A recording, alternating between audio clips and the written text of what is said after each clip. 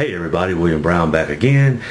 And have you ever been engaged in an argument with somebody that's just a fucking idiot? I had an interesting conversation. Well, she tried to bait me into a conversation, an argument. A lot of ad hominems and, sliding the little insults in, and basically I kind of just stuck to my guns on it to the extent that I was willing to engage the individual before just finally I got as disconnected from her as she is with reality. Now, first of all, it's not that this person was a liberal. I don't even want to call her a liberal, because even liberals don't deserve to be grouped with this one.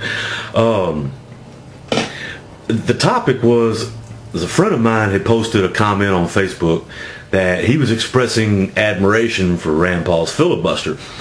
And this gentleman in question is previously pretty skeptical about Rand Paul. His name's John Bush. In fact, he was actually interviewed by CNN about it.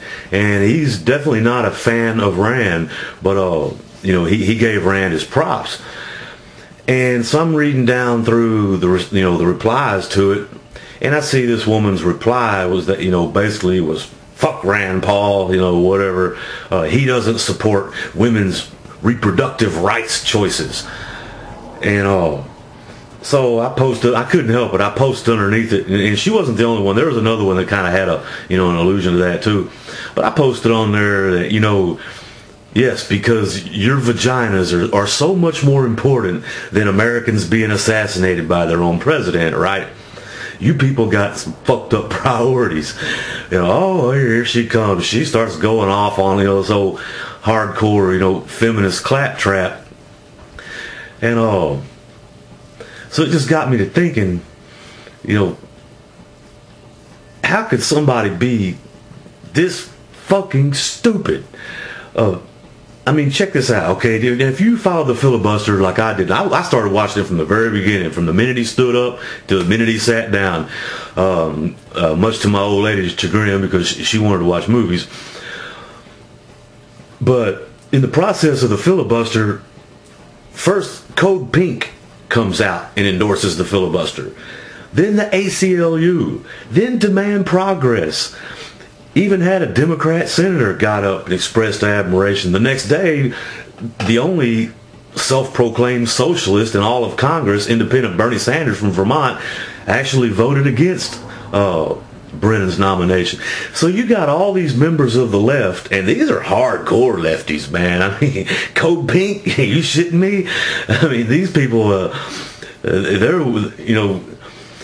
they make Democrats look like Mormon Tabernacle Choir, right? They're so far to the left, and even they get it. So it's like, what the hell is this woman's problem? And then I came to the conclusion that she is, the whole topic of conversation basically being drones. She's a drone of a different sort, and these are the drones that Obama can unleash on the American public. Is the brainless, mindless, irrational, zero thought process other than repeating a talking point and the same old catchphrases and slogans and accusations, and just, now first of all, if you followed my other channel, before YouTube took it down and everything, then you're aware that I'm pro-life. Okay, dig it. I don't care, as far as like birth control and all that. I agree, the government should stay out of the bedroom. That's why I also advocate gay marriage. Gays have the right to be as miserable as everybody else, as so the saying goes. So yes, I believe the government should stay out of the bedroom. But when you start expecting other people's tax money to pay for your birth control pills, is that not the government being in your bedroom? I mean, if you want the government out of the bedroom, then you got to go whole hog with it. Pay for your own damn birth control. Pay for your own damn abortion. And that's one thing I do agree with this individual. Your cooch is your business. Your cooch ain't none of my business, man. The only cooch I'm concerned with is my old ladies. The rest of that's your business. And I'm not going to make it my business. I am pro-life.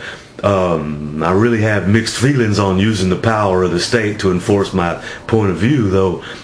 I think it'd be better off, kind of like with cigarettes. You know, you can get a lot more accomplished by just trying to like talk to people and get them to, you know, swing them around in your point of view.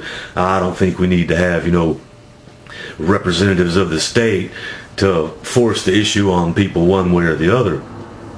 Kind of occurred to me that if you use the government to pass laws forbidding abortion or making it criminal, that's kind of the same as communist China passing laws to force abortions on people, so which they have already done. So anyways, that's just my whole take on it. Had an idiot try to bait me into an argument, and you know, some people you can debate with, you can disagree with, and have a good debate. You know, you test yourself on them, and then they're testing themselves on you. It's all good. You stay friends, you shake hands and walk away, whatever. Some people, they just are goddamn dumb, man. I mean, you got to throw your hands in the air. It's just like, what the fuck, man? Anyways, this is William Brown, Republic of Texas TV. Well, actually, the URL now is youtube.com/revolutionatx, but it's still the same old Republic of Texas TV, as you can see by the words on the screen. And as always, I do thank you very much for watching. Hope you have an awesome weekend, and may whatever God you worship bless you abundantly. Bye.